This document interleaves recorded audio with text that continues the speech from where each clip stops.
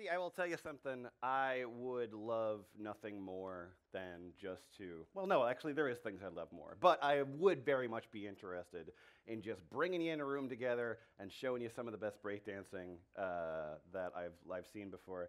My little pinned thread on Twitter is some of my personal favorite breakdancing.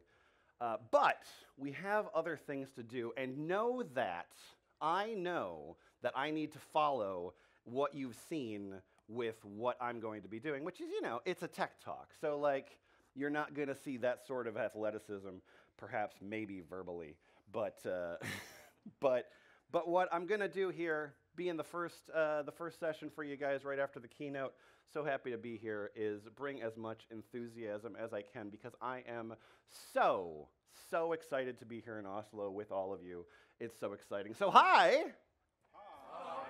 Oh, that's really good.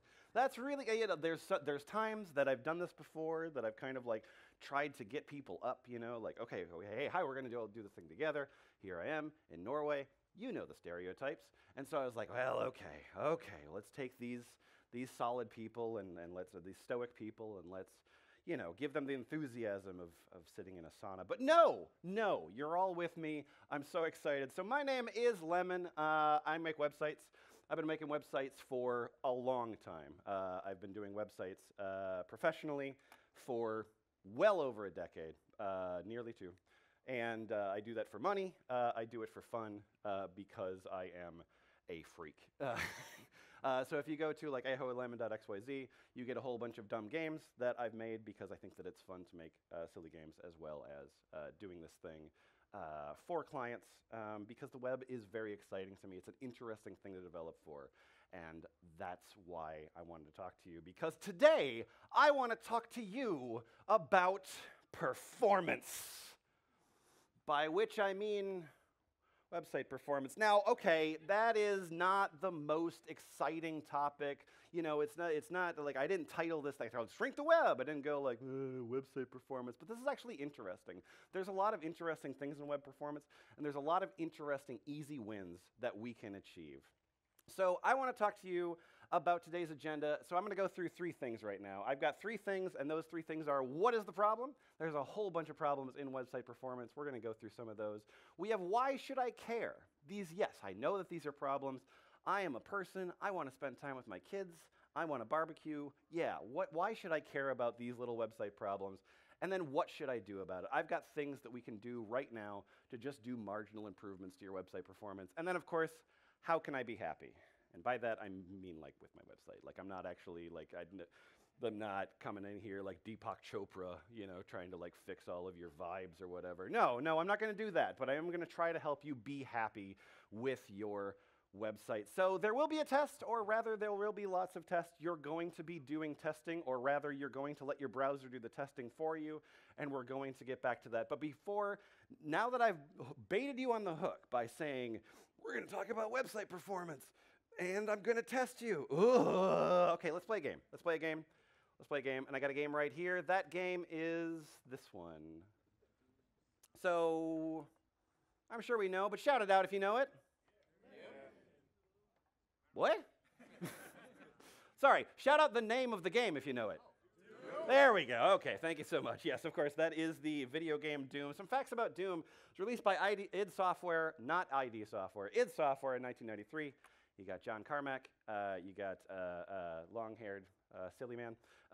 Made this game. It's played by 20 million people in the first 2 years.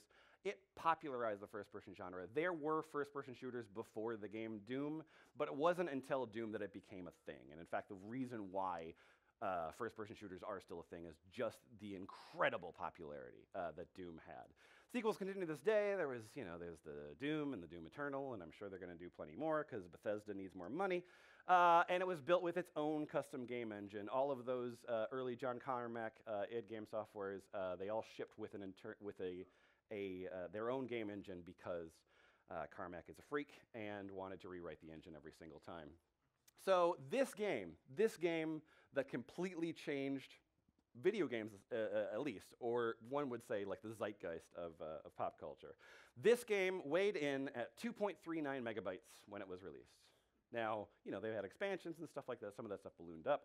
But the actual release size, because they had to put it on disks, it was important to put this on disks, this is back in 1993, was 2.39 megabytes. Now then, I'm going to show you another thing. It's more recent, and we talk about how computer tech evolves and definitely gets more interesting. And so you can see this little video game, and you go like, well, that looks okay, but like, let's skip forward. Let's skip forward to the year 2022, and let's see what's a cool piece of software now. Yeah, this is Unfold 2017. Oops, it broke already. Never mind, here we go again. This is Unfold 2017. Why is it called 2017? I don't know, because they're actually still releasing it in ThemeForest. So here we go, it's a website. You scroll down, it's kind of janky, and then I keep scrolling down. Oh, there's some mobile screens. Oh, the parallax effect is just, ooh, there's hover effects on a stock photo of an old man, and then I've got some more parallax effects. There's some logos down here. There's some happy people. And my favorite feature in a website is this button, because I always, when I get down to the bottom of a website, what I end up doing is I go like, oh, here I am at the bottom of the website, and I need to get back up. Oh no, how did I get here? How do I get, help, help, is there a button that can bring me back? Oh, it crashed again. Well, Unfold 2017, let's hear some facts about Unfold 2017. Now, I'm talking just about this homepage here. So this cost $59 on ThemeForest, the typical way that people build WordPress websites. And I'm not saying that everyone builds WordPress websites, but I'm saying a lot of people build WordPress websites by this, is they go like, let me buy some crap, and then let me put your logo on there. And that's kind of what ThemeForest does. It's got parallax, man. It's got 35 images. It's got 9 fonts. 9 fonts. That's odd. And 5 scripts. For a WordPress theme, 5 scripts is surprisingly short. 1,333 words. I think that's about the size of like a good Robert Frost poem. So they're probably about the same. And this took more than 15 seconds on a 3G connection. What I'm saying is that I did this thing on a 3G connection, kept loading this page over and over again. Just over 15 seconds was the fastest it showed up. Lots of times it was more into the 20, 25 seconds. This is just the home page. And this was weighing in at 3.56 megabytes. Okay, so that means that this homepage, Unfold 2017, that means that it is weighing in at 148% the size of Doom. Now, you can ask, well, okay, is this website, is this homepage 148% as good as Doom? Yeah, I mean, I don't know. I couldn't definitely make that decision. I guess you all get to make that decision for you. I believe in, sort of like equal measure. So you get to make the decision. Which of those two things did you find a little bit more enjoyable? But this is actually, this thing that I'm saying here of websites in comparison to Doom is not actually my original idea. It was something that I got out of Wired. So this is a Wired magazine article. I believe this article is from, yes, this article is from 2016. And Wired wrote, the average web page is now the size of the original Doom. And they started to do the math. They were going through the top million websites and kind of like taking that page load, comparing that against Doom, and said, yes, the average web page is the size of the original Doom. And of course, we know what internet journalism looks like, which is that somebody writes a thing and then other people have to rewrite that thing. So the PC world, the average web page is now larger than Doom, keeps making the rounds, gets picked up by a website called geek.com. The average web page is now larger than the original Doom. And so I was kind of looking at different sources and reading people's different copy-pasted takes on this particular idea. And when I was loading the geek.com article, I thought to myself, hey, why does this web page run like absolute garbage? So I just opened up Inspector, and I said, well, okay, let's just do a little network tab, and let's just see what's going on here. So the average web page is now larger than the actual Doom. Okay, so here we go. So we are at 7, 8, 9, 10 megabytes. Now we're at 12, 13, 14. We have now made 400 requests. Those are all necessary, I'm sure. We keep going here. I'm at 25 megabytes, 600 megabytes. Sorry, 26 megabytes, 800 requests. The average web page. This is all perfectly necessary because, and this is the thing, is that Geek.com, I'm sure, has advertisers, and those advertisers have said, yes, of course, these 750 requests are absolutely necessary, and that's because people who work in advertising never tell lies. So this is actually a problem that has been written about a whole bunch, and in fact, not abated. When we were looking at that original Wired article, right, that was coming from the year 2016. And in 2016, that's what that size was. That was overarching doom. And we just kept going up from there. This is from the HTTP archive, who measures this kind of thing. And these web page file sizes just keep getting larger. They're not going down. The best we've got, the last time I looked at this particular chart, we've got a plateau. So that's fine. But there's a reason why this chart is going into the red. There's actual problems that come from this. And so you might be looking at this thing and you might be saying, well, wait, what about Moore's Law? What about Moore's Law? Moore's Law, of course, is named after Julianne Moore from The Big Lebowski. I don't know. I just think everyone should watch The Big Lebowski, and so that's just a plug for that. But Moore's Law, basically, you can go ahead and at me, but like Moore's Law, basically, every 2 years, computers double in speed. Okay, sure, that was true at one point. That is emphatically no longer true. That's not how it works. And when you're talking about broadband speeds, yes, of course, those do get faster, but those do get faster incrementally, and those do get faster at the behest of telecom companies and cable companies, people we really trust and love. So if we look at broadband speeds in 2015, we can see that, in fact, yes, of course, like there is a lot of disbursement. There is a lot of disbursement. Some people have better connections, some people have worse connections, but there is a range in there. And if we look at that thing in 2022, we can see that the map turned blue. So that's different. It used to be a different color shade. I don't know why they did that to me, but now I get to make a joke out of it. But we can see that spread throughout, over here, things are looking pretty fast. Over in the US, things are looking all right. Western Europe, but this is a wide disbursement in kind of every single way. So in the Speed CX Index, this is a research project that's done by Ookla. They redo this every single year. But Norway, hey man, you're doing pretty good. You're doing pretty good. Out of 181 countries, you're there with 100 megabytes download from broadband. Singapore up there on the top with number 219. Goes down to Chile, United States, there we are. Then you got Norway. We go down to Belgium, Germany, Croatia, Cuba. You can see the very same things that I can see, but you can see that there is very, very much a wide range of speeds that are actually going to be happening. Now that, of course, is broadband. Things are a lot different on mobile, and in fact, I got a good piece of advice is that, or a good piece of news to tell you, is that Norway in mobile, you guys are actually number one. This is from the very same research. You guys are pulling down 122 megabytes on a national mobile index, which is actually better than the broadband connection. Into UAE there, and things go down significantly from there. But if you look at the actual variance from Norway at the very top of the pile to India at the very bottom of the pile, or nearly the very bottom of the pile, there's a couple underneath there. We can see that there's not even, it's not a democratic dispersal. But when you're talking about mobile, that's not actually the only metric, because speed is a metric. But another metric is actual costs. Here's where it gets a little crazy. In Israel, and so this is put out by cable.co.uk, and they just go through all of the per gigabyte costs that are associated. Now, there's a bunch of different ways to do that, because some people actually like meter, and some people limit, and some people charge you by the gig, and there's a lot of different ways to do that.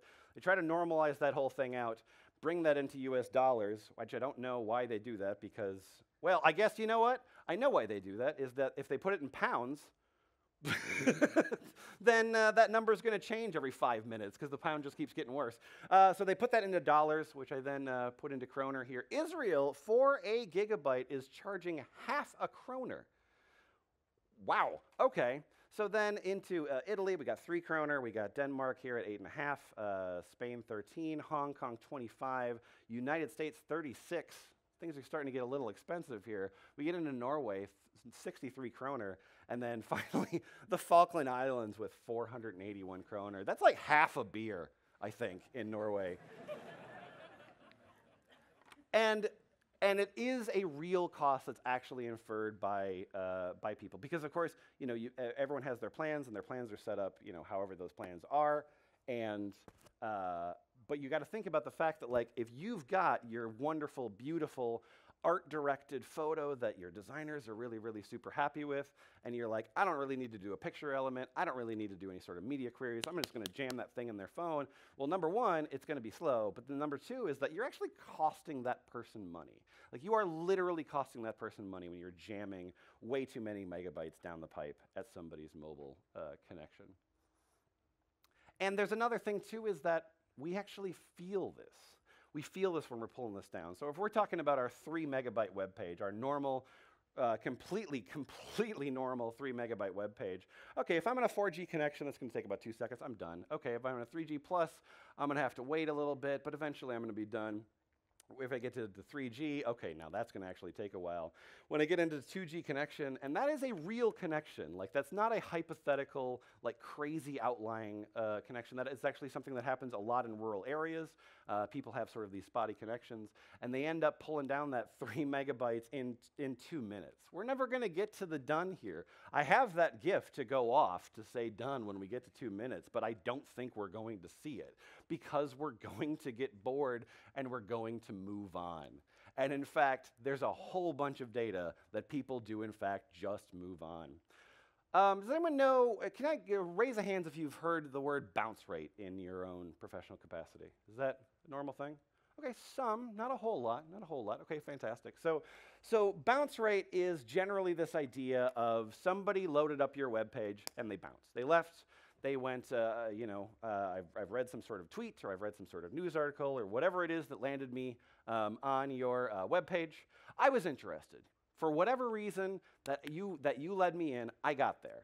And then the page started to load, stuff started to spin, stuff started to go kind of thing, or maybe it just had a white screen, and eventually I just bounced. Now, different people will measure this in different ways. Google's measurement is different than Cloudflare's measurement, is different than, I don't know, Facebook just makes up numbers. But different people have different measurements for what that looks like. So it could look like they never scrolled, or they actually like left before the actual initial page load happened. But one way or another, they did bounce. And so Pingdom actually did research and did proper A/B testing to say, like, okay, well, let's compare apples to apples, and let's take all of these pages that are popular pages, and let's just see if we throttle that network connection, see what happens. So they did this to look at the very, very same web pages and say, okay, well, when this time to load happens, what will that do to your actual visitors? Now, you're going to have people, there's going to be marketing people out of there that are going to say, like, oh, you know, we're going to get your bounce rate down to 0%. That's insane. I mean, that's insane. That's the kind of people that's like, oh yeah, no, I'll get half your emails to be open. Come on. That's not a real number, and anyone who comes up with that kind of number is absolutely a charlatan. So you're not going to get an actual 0% bounce rate. That's not realistic. But like, if you're under 10, you're doing pretty good. Under 10% bounce rate is pretty good. And of course, in those levels, like when we're at our 1 and 2 seconds and that sort of thing, like things are pretty good. Once we start getting into that 6 seconds, which was the 3G connection, right? That 6 seconds, we get to a 50% bounce rate. 50% bounce rate, which means that all of your advertising, all of your funnel, all of your whatever to try to like lead people in, you got half of the people that came to your page and went, no, just no. Like they found something better to do with their time. And you know, I've been on the internet for quite a while. Sometimes there is better things to do than be on the internet. Because the thing is, the time actually is real. It's a thing that we live in. It's a thing that we experience. It's a thing that happens linearly. I am excited to be here. I've been excited to be coming here for months now, to come back to NDC Oslo. Last time was in the before times, and I was so excited to be here. And I hope that you are enjoying this much of the talk that I've given you. And hopefully, if you are enjoying it, maybe that time feels like it's going a little bit faster. Maybe that time is feeling good, but it's still progressing in a linear fashion. And we all know that this time is, in fact, finite. Okay, that's a lot. It's a lot. It's a little early in the morning to be talking about the finiteness of time in general that all of us can experience. But hey, man, we're clever people. We're clever people, and we can do something about this. So this is a talk about easy wins. What I want to give to you is some stuff that you can walk away with. And there's 2 points to that I want to talk about. Number one is that I don't want to bring you zealotry. Yeah, I've been doing website development for many, many years, as have some of the other people in this room. And you're going to be spending the next 3 days going to different talks, and people are going to have different advice because they've been in the field and they've done different pieces of technology and they've learned things along the way and they've gotten excited and they've jumped up and down and they've said like, oh man, I found this thing that if you do that, like this thing is cooler, and that's great. Like that's what this kind of conference environment is about. Learning about new tricks and going like, well, maybe I can use that, or maybe I can't use that in my current job, or maybe I can use that in my next job, or I can't use that at all, but it was neat. That's all fantastic and something that should be absorbed. Zealotry is something that's poisonous. When somebody says to you, I figured out the system, you freaks, and I know how to make a website, and I'm going to impose onto you my system for making a website, there is too much of that, especially in big tech right now, and those people should be discounted. The other thing is that I want to make minimal sacrifices here, so I want to try to like live inside of your projects and just try to move the needle a little bit. So let's start here with the easy stuff. Let's go a piece of easy stuff, right? Because if we look at, and this is, all right, if you look at a pie chart and that pie chart has 4 slices, you know that the guy that built it was kind of fudging the numbers a little bit. So like, what I'm looking at is the actual layout of a website, or the actual payload of a website in general. This is a napkin sketch. It's definitely not something that I've cited on the bottom because I kind of like amalgamated a couple numbers to kind of figure out, well, you know, if we're talking about the top 100 or 1 million websites, like there's probably not that much HTML. There's actually probably a font load if they've got Google Fonts or they got Typekit or something like that.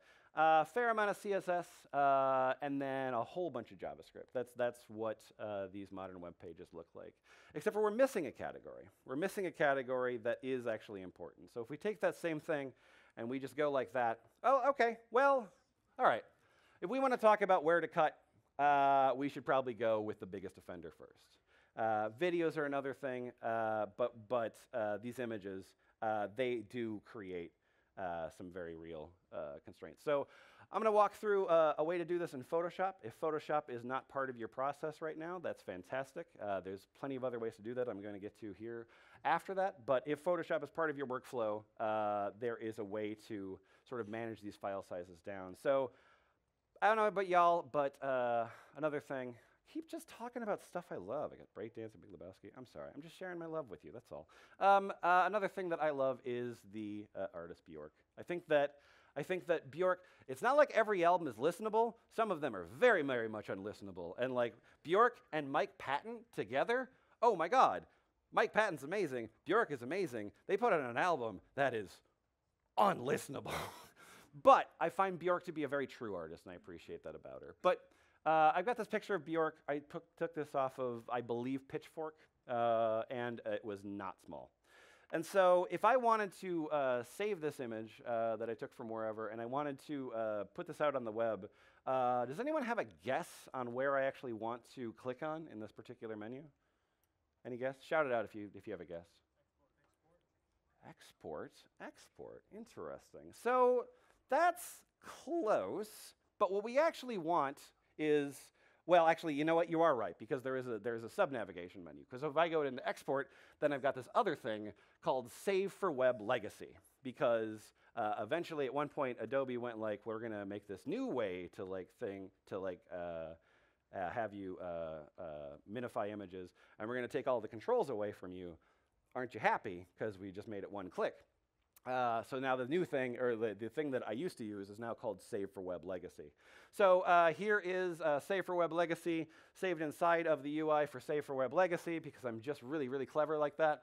And we're just going to kind of go through what this looks like. So I've got my picture here. My picture is the 2.5 megabytes, something like that.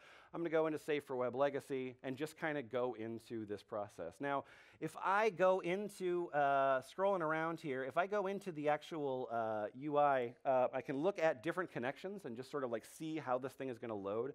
So on a 256 connection, I've got here, wow, at a 1 megabyte connection, I'm at 25 seconds. That's a long time to load a particular image. So I can kind of like look at, you know, different bandwidth sizes and sort of like see what this looks like. And then at that point, I can sort of play with quality. That's really what a lot of JPEG compression is just sort of like playing with different quality settings to sort of figure out what's right.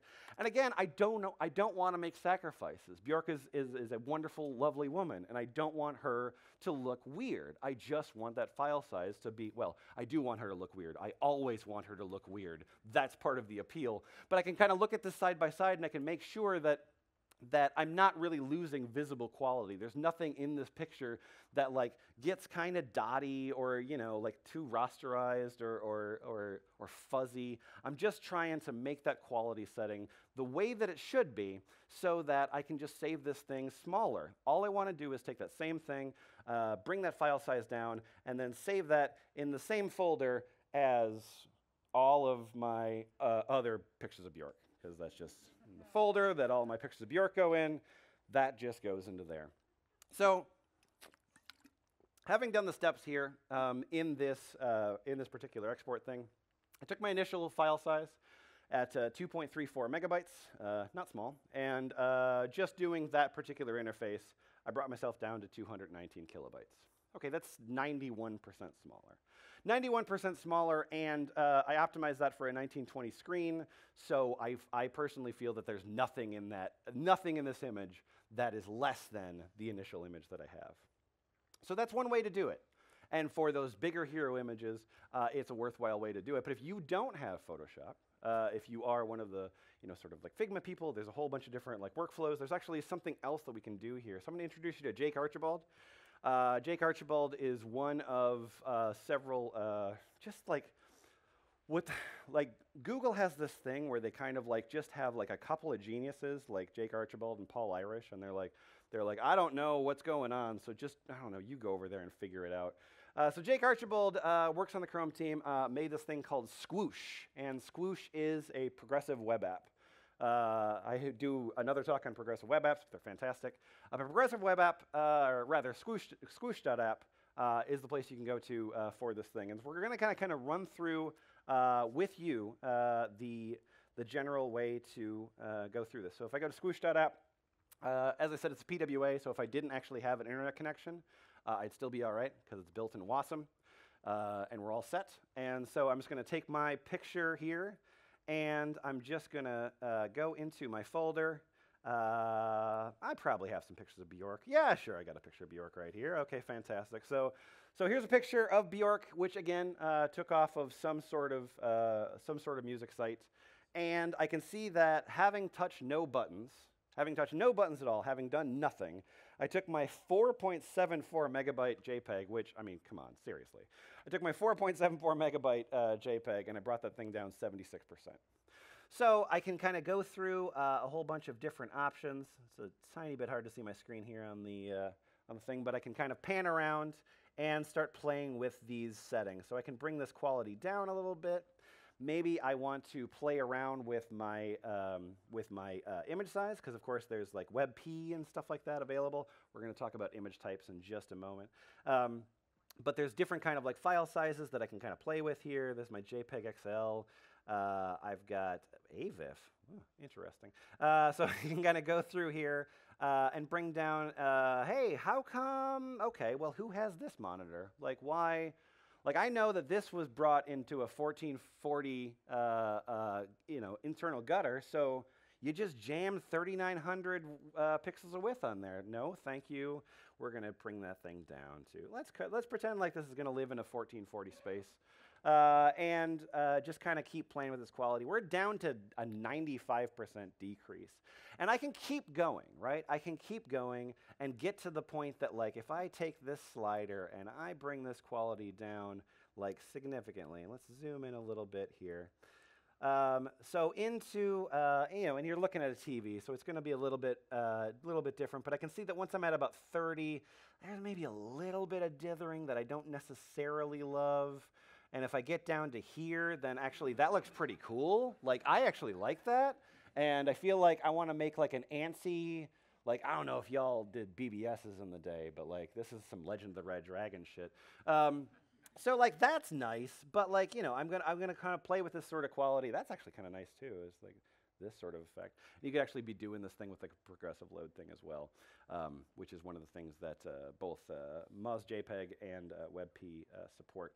But essentially, you're just going to take this image, mess with it, get it to the point that you're happy with it. You don't see a loss in quality, and you've extracted as many pixels out of it, and then go ahead and save that thing to desktop. At this point, I'm down to, that's not really the level I would want. So I probably wanted it about, to my eye, I feel like this is about the right level, and that's got me at 130 kilobytes.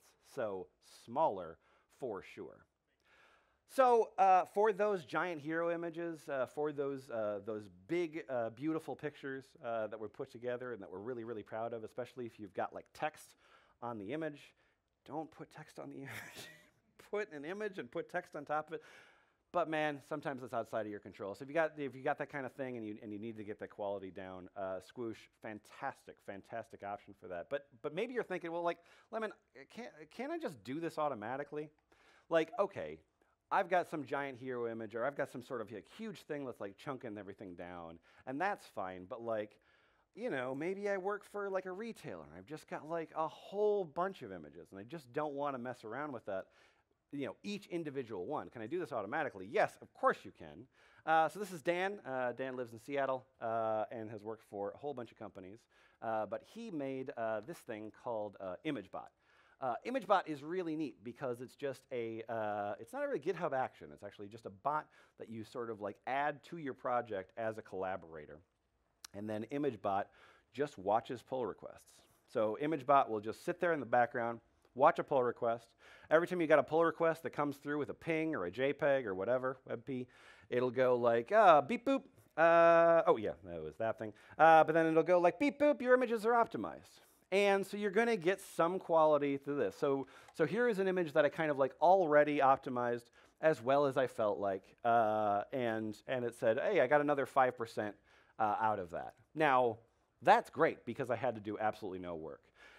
ImageBot will never, ever, ever be able to get the files as small as you could do with the first process, because the thing is that it's actually trying to do a perfect pixel match, right? So it's trying to make sure that like it shrinks it down without any denigrating loss of quality. So it's measuring the quality of image in the way that a computer would, rather than you doing it in the way that your eye would. So it's not going to do as great of a job as shrinking this thing down as you probably will, because it can't see the JPEG in the same way that you can, but it's going to get that down with basically no work. And I want to do basically no work as much as I possibly can. Another question I wanted to ask you is, I don't know how many, I'm going to call on, I want to get a raise of hands here. So I want to volunteer. So who knows the difference between JPEG, PNG, and GIF? Raise of hands? Raise a hand. All right, you right there, sir. Yes, what is the difference between JPEG, PNG, and GIF?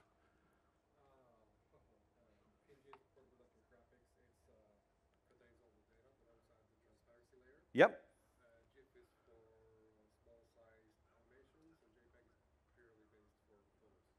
Yes, that's not a bad, yes, portable something graphics? I forgot what that actually stands for. Network, I think. What's that? Network, I think. No, I think that's right. Yeah, portable network graphics. So that is the explanation. There was that that those distinctions exist. But I actually wanted to say that you said at the end that GIF was for animation. Mostly used for animation. I would actually say that that's no longer true. So what I would say is that, like, if you're looking at different image sizes and different ways that you want to do these things, then you've got a JPEG. Now a JPEG is lossy, and that means that it's ideal for photos, rectangles, resizable things. A lossy image format means that I want you to go ahead and scale that thing down or scale that thing up, and I'm okay with a little bit of blurring because there's not like exact clarity that I need. So if you want to fudge those pixels at different resolutions, that's totally okay with me. So ideal for photos, absolutely, or you know, any sort of like converted TIFF or something like that. A lossy image type, pretty smart move. A ping is lossless, so that's ideal for drawings, screenshots, transparent backgrounds. By lossless, I mean that the compression is not supposed to be blurry. It's emphatically in the spec that it doesn't want to blur things. It doesn't want to smudge anything. It wants to do a lossless compression as much as it possibly can. If we go into SVG, SVG is something that I just think is just the best. I love SVG. I think it's really, really interesting. And that's really great for, like, almost always the right choice if you're doing icons or logos, that sort of thing. Any sort of like line drawings. A lot of the stuff that you might be using pings for actually could be better in SVG. Asterisk, assuming that you actually have it vectorized and assuming that you don't have drop shadows and that sort of thing. But things with limited complexity, SVG is really, really cool, not just because of the compression layer, but also because you can use it as a DOM element. So you can do an actual SVG and say, okay, this little rectangle gets to move on hover, and this little thing gets to flip around. I want to transition. Everything inside of an SVG, if you actually render it in the DOM, you can play with it like any other div, which I think is really, really exciting. And then there's GIF. And GIF, at this point, is used for basically nothing. And an MP4 is actually anything that you actually think is a GIF. So at the point that I was writing this talk at one point, and I sort of tweeted this thing out, and sneak preview of my upcoming talk, and went through this exact sort of like thing of GIF is used for basically nothing. And a friend of mine just responded immediately to me and says, I love that the image right up here is a GIF. And I said, yeah, man, thanks for falling into my trap. That's actually not true. Anytime that you're looking at a tweet and you see something that says GIF, that is a Twitter word that means that it's audioless and it loops, but it's actually an MP4. Anytime that you're looking at any animation at all ever, other than those people that do the hacks with like their profile thing as a GIF, I'm not exactly sure how they do that, but like anytime that you're looking at a GIF on Twitter, that is actually not a GIF at all. That actually is an MP4. In fact, Giphy, which is named after the GIF, Giphy, which is the thing that makes Slack just a little bit more tolerable, is actually never ever using GIFs. Anything that's put inside of your Slack when somebody responds with some sort of office meme or whatever, that is never actually a GIF. That is a looping MP4. The Ministry of GIFs, which is a real thing that exists because the internet's great sometimes. The Ministry of GIFs, which is a real thing, does not purvey in GIFs. They purvey in looping video that they call GIFs. Another thing just to throw in there is that in all of those specs, you know, the sort of hard line is picking between the lossy JPEG and the lossless ping. In the middle there is WebP. WebP was a spec that was made by Google, and so the sort of adoption of it was a little bit slow played because Apple was like, that's a spec, and we didn't write it, so it stinks. And eventually they kind of gave up on that, so like WebP has some pretty wide support. It is a nice way to not have to make a decision because WebP will do lossy, it will do lossless. It'll do both JPEG and ping, and it actually will do animation as well. And browser support at this point, and this is only kind of now, but browser support at this point for WebP is pretty widespread. Image editors sometimes are a little bit farther back. In fact, Photoshop still has a problem with WebP, but browser support on WebP is pretty good too. But of course, email doesn't follow any rules. So if you want to do an animation and you want that animation to exist inside of an email, yeah, write a GIF and cross your fingers and rub some rosary beads. Like maybe the email client will only display the first frame, and maybe that's okay. And maybe you'll try to put some CSS in there, and that's always a mistake. And maybe there'll be another blog article about how email is catching up now. If you work in email, I respect you and I love you for it. And it's an interesting field because, like, there's no rules. There's no rules. It is chaos. If we look into the rest of our image types, we can actually see where is the biggest chunk of that pie. And so if we want to make some improvements, we've got our little bit of CSS, we've got our big old piece of JavaScript, and we can kind of see where we can go from there. And there's definitely ways that we can improve that thing out. So I want to talk to you about text compression. So we can do text compression for HTML, CSS, and JavaScript, and we can do that usually with a very minimal amount of pain. So there's a way to triage this, and there's three things of sort of different complexity that are worth triaging. The first is server-side compression. Then we want to talk about bundling and minifying your code, and then considering CDNs. I'm not saying CDNs are always the right answer. I'm saying CDNs are frequently the right answer, but they're worth considering, especially when you're thinking about performance. So the first thing is gzip. Gzip is a server setting, and if you want to know how that works, man, that's simple. All right. I'm not supposed to walk in front of the speaker, so I definitely won't. But gzip, if you look at it, it looks like this. So helium equals, I think that's epsilon, paragraph tag. I know log means logarithm. I kind of remember what a logarithm is. I guess that's the square root of something like that. Okay, I have no idea exactly what that says. And in fact, I actually watched an entire talk with Ralph Frail at JSConf EU telling me about how gzip worked, and I still didn't quite pick it up. But what I did understand was that there's sort of like a couple of different algorithms that sort of like figure out, you know, the repeating parts of code, and they do their best to very much minify that. So in the concept of, in the same way that you would have a zip file, gzip will say, okay, well, I've got all of this data, and then I want to send it to the client, so I'm going to compress this thing down with I'm going to compress a little packet of code, and I'm going to give it a key of like, here's how you uncompress the code. I'm going to send all of that over the wire, and then on the other side, your browser goes, okay, well, cool, I've got this, and I'm going to uncompress that thing. And I mean, honestly, it just works. You've got less bits over the wire, so you should turn it on. In a lot of hosting systems, that is actually on by default, but that's not always the case.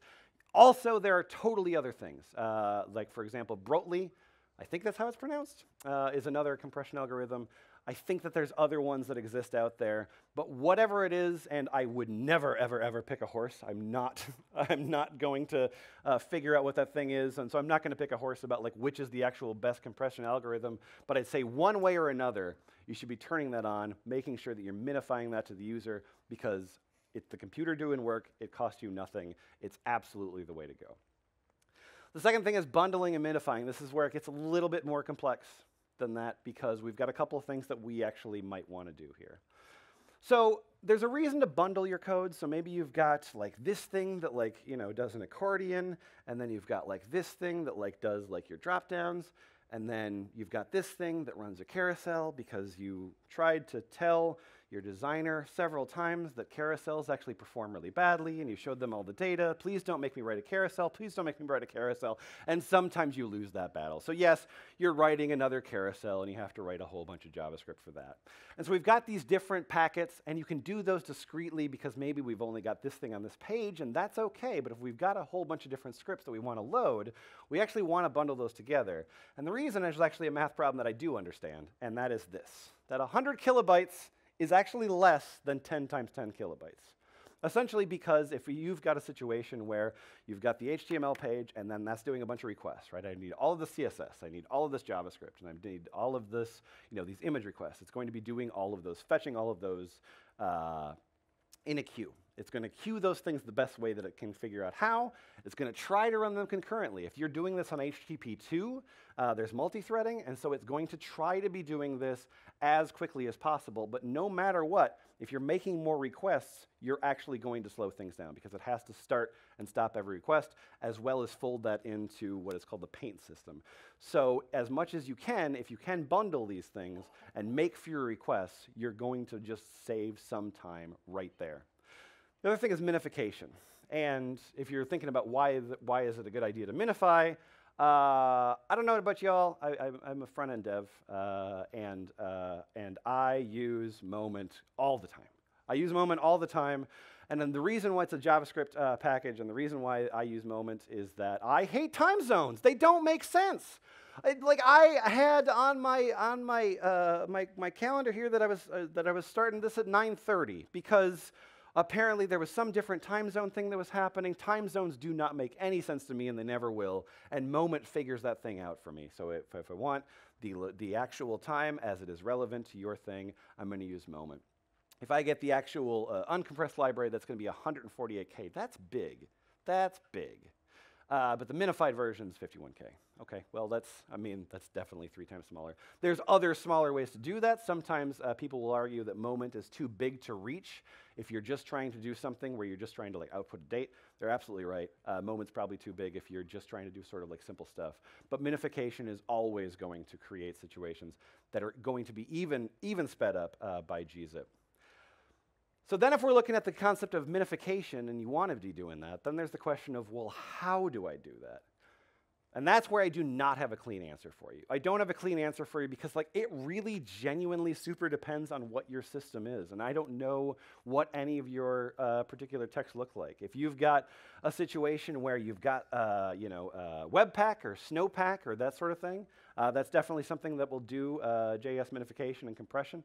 Does a really good job of that. I kind of like more of the school of the grunt and gulp. I know that's old-fashioned. That's okay. Sometimes I like to write old-fashioned code, and that's another way to do that, to just sort of set those pipes.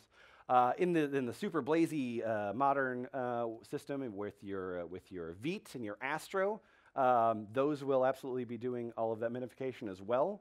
Those are usually settings that are turned on by default, especially in the Vite and Astro thing, but you might want to check if they are to see what the minification looks like. Those Vite and Astros will also give you the sort of little pretty charts of how much your code has been minified. But there's another thing that I want to do, that I want to offer you, is that if you don't have that thing, if you don't have Webpack, because Webpack is not my friend ever, and if you don't have a gulp system or any sort of pipeline to do this, then I actually want to show you this thing called prepros. Prepros is actually gulp in a UI. As I said, I'm a front-end developer. I write a lot of code. I just don't actually like to use the command line very often. I mean, I do use the command line, but I use that GitHub desktop app because I want to click on buttons. I don't want to actually do the CLI stuff if I can avoid it. If CLIs are great for you, that's fantastic. But if CLIs are not necessarily your friend, if you do have a situation where you do want to do, another topic that we could talk about is Sass. Or Pug, also very, very good. You can do this thing, prepros. It's basically just gulp in a UI. You kind of have this little program that's just running all the time. You say, hey, man, I want you to watch this one folder. Anytime I change this file, do the rules that require. And so it's going to just continually happen on save, which is how gulp and stuff works. And then also has a live reload function. So that means that you can be editing Sass files. You go background color pink because you're feeling stylish. And then the thing is actually going to live reload up. So I think if you don't have another system, if you do have another system, that's fantastic. If you don't have another system, this is a really, really good option. There's a Mac-only one called CodeKit, which is also totally viable. There is a price to this. I forget. I bought it years ago. I think it's $30. I'm not sponsored, but I'm just saying that this has been something that I've used pretty regularly, just to kind of spin up those quick projects without a whole bunch of, because nobody wants to start writing the code and then just spend 10 minutes of okay, let me do the workflow stuff. No, I want to write code. I want to write code. And then there's CDNs. There's a lot of different CDNs. CDN.js, you got JS Deliver, there's Google hosted libraries. I probably could list like 40 more, not off the top of my head, but I guess if I searched around for them, there's a whole bunch of CDNs, and I think that they are worth considering. And there's two reasons that I think CDNs are worth considering. Reason number one is that the CDN is probably faster than your servers. Now, I don't know where you work. I work for a fairly small company in North Carolina, actually, where I do not live. I live in Minnesota. But I work for a fairly small company. Our hosting will change per client, but we put our servers up on whatever. We usually have a single actual server that people will hit. And so I will never, unless things change, I will never be working for a company where our tech is faster than Cloudflare. I don't think that's going to happen. And so if I can be using their servers and I can know that, like, if somebody's coming at my website from Port-au-Prince and they can get a CSS file that's actually served close to Port-au-Prince, then that's what I want to do. So those things, a CDN is almost always, depending on your setup, is almost always going to be faster than the speed at which your company can deliver these files. The other thing that's really important to think about is that your users actually probably already have jQuery. Not probably. Your users, if they've turned on their computer, have jQuery from a CDN. Because as long as they've visited a website, and I'm a stan, man. I know this is controversial. I still write in jQuery. I do. I'm sorry. I still think it's nice. But if somebody's coming at your website, I just lost I just physically saw like 6 people right over here when I said I still use jQuery. I know. I feel you. I know. It's bad. I still do it. But I'm always going to be serving that from a CDN, because as long as I'm actually having them hit the same CDN that some other website hit, then that payload is free. That payload is free because that's already cached in their system, which means the only thing, and I'm just talking to the couple of you that hung your head right there, the only thing that I just gained is that by not having to pick up jQuery, I actually get to save a couple bytes by writing $whatever, then like document get element by ID. I mean, we're shaving hairs here, but I did actually save like a couple bytes, and at least that's what I tell myself when I continue to write jQuery. Another person I want to introduce you to, as saying Paul Irish, another person that's sort of jumped around in a bunch of different Google projects. And one of the things that he did not exactly helm, but was instrumental in building, is something that's getting used a lot, which is Lighthouse.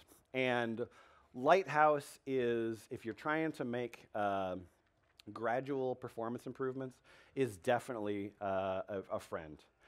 So you actually already have this if you open up Chrome. And by Chrome, I actually don't just mean Chrome. I mean anything that's Chromium. So your Vivaldi, your Opera, your Brave. Thank you. There's a bunch of other Edge actually now Chromium. Anything that you have that is Chromium based has Lighthouse in it. So if you go ahead and we're going to go to, I'm just going to pick on NDC Oslo right here, and we're just going to look at this particular page. So here's a page, profile speakers, lots and lots of pictures. Let's just see how this does. Now there's one thing that I want to tell you right up front, which is that there's a score. Lighthouse gives you a score. What I would caution you to is ignore the score, at least at first. What we want to try to do is just make some improvements. So here's some people that I like quite a bit, but we're just going to go ahead and take this thing down. There's different categories to this. Also, in the topic of progressive web apps, Lighthouse will do a really good job of giving you a score for progressive web apps. I did another talk. It's probably online somewhere, I think for NDC. Actually, yes, for NDC, if you're interested. But we can do that thing. But we're going to go into their SEO thing is fine. Their accessibility, nope, don't use that. It's not, don't use theirs is what I'm saying. I don't think that Lighthouse does the best job in that. But we're going to do the performance. We're going to do that down into the mobile and just kind of spin this up. So this is going to take a minute where it sort of like emulates, in this case, it's going to emulate the actual phone display. It's going to emulate a lousy connection. It's going to get flaky and just try to kind of break the thing. Now, as I said, the first thing that you get is a score. And you're going to want to just point to your score. And again, I'm not trying to, I love NDC, I really do. So I'm not trying to make fun of them for their score. I'm just saying that there's improvements that can be made. And if we scroll down, that's where the thing that matters. So a couple of these measurements are first contentful paint. So that would be when the browser has all the information that it has, or all the information it thinks to connect on, it does what's called a paint, which means like, I'm going to draw these boxes, I'm going to put these things inside of the boxes. There's the first contentful paint, and then there's the time to interactive. And then there's a couple of different phases here of contentful paint, so we can see that some of these things are in the red. We can see a timeline, but the thing that's actually the most important thing to me about Lighthouse is this bit right down here. Because in this bit, it's actually saying, okay, well, I gave you the score, and I've got some opinions, and, you know, Google's mad at you for a couple things or whatever, but then we can actually go into, well, what can I do? And it actually triage this of like, here are some performance increases that you could be doing right now that are meaningful. So the very first thing is that it wants us to defer offline or defer images that aren't in the DOM or in the window, which totally makes sense. There's a whole bunch of pictures on this particular page. That's one of the reasons why I picked it. And so if we actually took through and we went through all of those images and we just went image attribute loading equals lazy, then at that point, the browser is going to try to defer loading all of these pages until it's actually not even in the page. It's going to be close. So like if you do a lazy load, it's going to wait until you're like a little bit off screen, and then it'll try to lazy load those images in. So with that, you're actually going to be gaining a fair amount because it doesn't have to do the paint on these images. It doesn't have to load these images. It's not going to try to. And instead, it's going to get stuff like your JavaScript, like your CSS instead, and prioritize that over the lazy loaded images. We've got some reduced unused JavaScript. I'm not even going to get into that because, like, I don't know. But there's clearly some JavaScript that's not being used on this page. That could go away, and then it starts to get into like next-gen image formats. That's Google saying, please use WebP. But there's different things, and so when you're looking at going up to that first score, skip past it at first. Skip past it and just get into like, well, how can I actually improve this thing? How can I make marginal improvements to this thing? How can I just move the needle like 2%, make a little bit of improvement? And over time, that number will just get better. Rather than obsessing over the number, just try to make those incremental improvements to try to make that number a little bit better. Ooh, coming up on time. Fantastic. Anyone know who this is?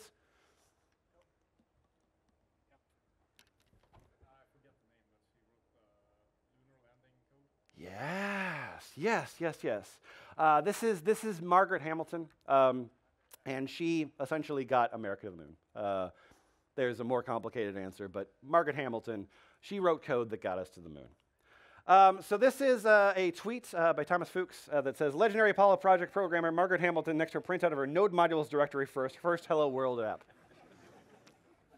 Okay, yeah, you're right. That is a very funny tweet. And congratulations, Thomas Fuchs, for that very funny tweet. However, Gary Bernhardt actually went through here and did the math. So he looked at this thing and he went, well, okay, hang on a second.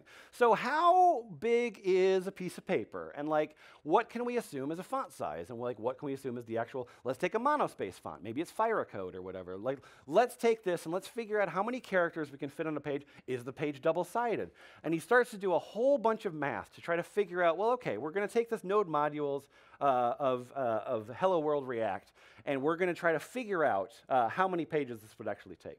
So he goes through and kind of like shows all of his work, and like, here is my assumption of how thick a page is, here's my assumption for how many words fit on the page, and he finally, after doing all of that math, came back around and said, returning to the original photo of Margaret Hamilton standing next to a printout of a node modules directory, the paper is about as tall as her. Therefore, Margaret Hamilton is almost 18 feet tall.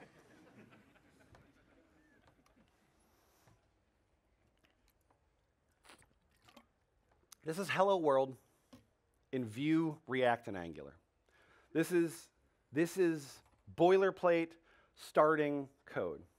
Angular is a little bit cheaty in this particular regard because Angular will come with it material, and so you'll get this material icon, so that's the reason why that one ends up being a little bit big.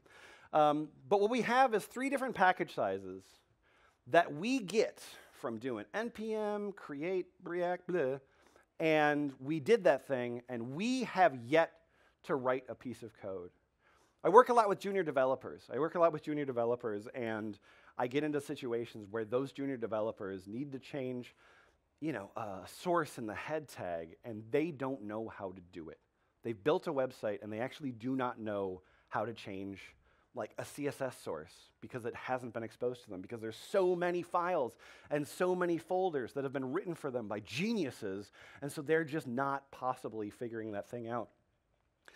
From that measurement of 222 megabytes that happens in Angular before we've actually written line 1 of code, we were talking about Doom earlier. So that install right there, that 221 megabytes, that means that if I do create Angular app, that is as big as SimCity 2000 plus Papers, Please, plus Minecraft, plus an army of me on 256 kilobytes. We got here on purpose, I suppose, or whatever the case is, we got here. And we need to figure out how to get through this thing. We need to figure out how to own our code. We need to figure out how to ship less code. And there is one thing that I would implore you to do, which is write HTML. Write HTML. No matter what, your browser will need to absorb HTML. It will need CSS, JavaScript, and HTML. No matter what your tech stack is, that's what it's going to come down to. If you get to write that code, you get to control some of that thing that happens. So please, as much as you can, write HTML and CSS. Thank you so much. My name is Lemon.